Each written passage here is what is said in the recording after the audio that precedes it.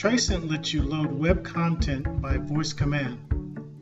We have a smartphone app, a smartwatch app, and a Chrome web app. We're looking at the web app now, and this demo is going to show you how to trigger multiple if actions using a single voice command.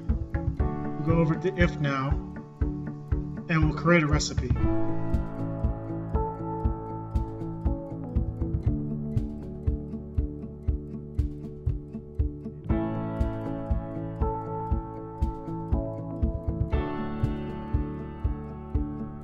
Now we have these 3 events, post to Slack, post to Facebook, and post to Twitter, that we're going to trigger using a single voice command on Tracent.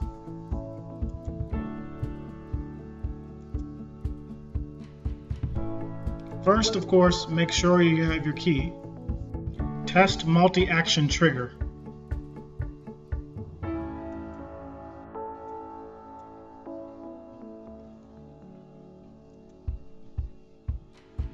Test multi-action trigger.